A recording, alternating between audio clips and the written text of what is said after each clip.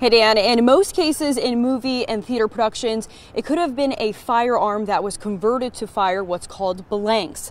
But the manager of Bullet and Barrel says firing blanks can still be very dangerous.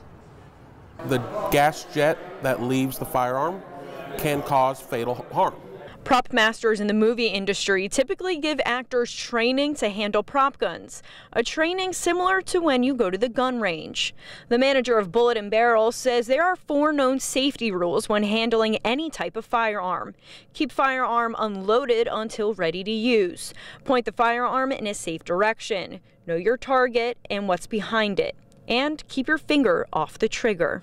We treat every firearm like it is loaded, because as long as a firearm is pointing in a safe direction, that is the best way to avoid an accident like this. But why do movies and theater use real guns if the risk of harm is there? A fake cap gun is great inside a 300-seat indoor theater, but for an outdoor theater, you want that concussive, almost firework bang, and so we opted to use shotguns with blank shotgun shells.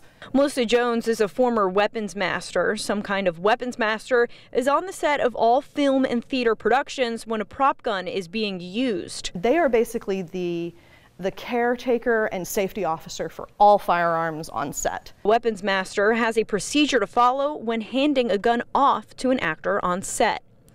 To the actor, when they're about to walk on stage, they do what's called a chamber check, where you show them, here it is, it's loaded, I've loaded it for you, everything's ready, and then they hand it to them.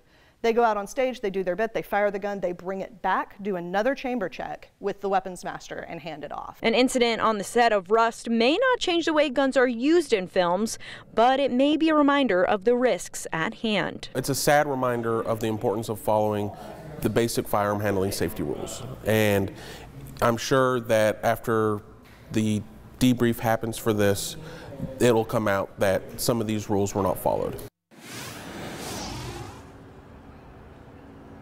Now, a similar case happened back in 1993 when Bruce Lee's son was accidentally killed on the set of The Crow. Now, the question remains, how is this going to change movie sets going forward? Reporting live in Huntsville, Olivia Schuler, WAVE 31 News.